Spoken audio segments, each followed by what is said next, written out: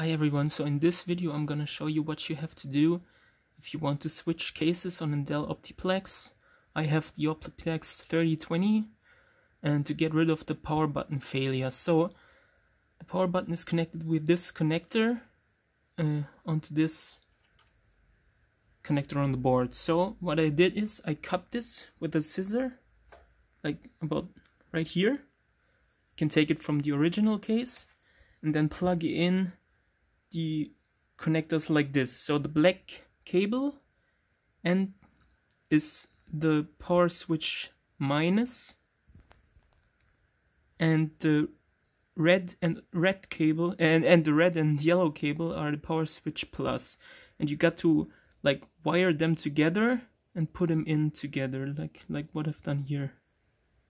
See?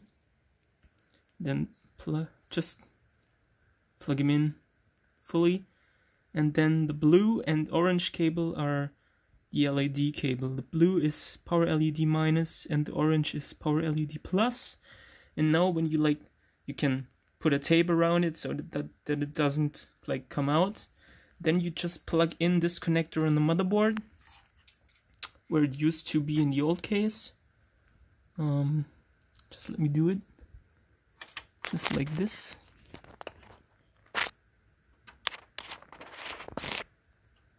Plug it in, then you can turn your computer on, and you only have the front I/O cable failure. So, and how to fix that I'm gonna show you in the next video, but you fixed the power button issue. So yeah, have fun swapping cases on your Optiplex.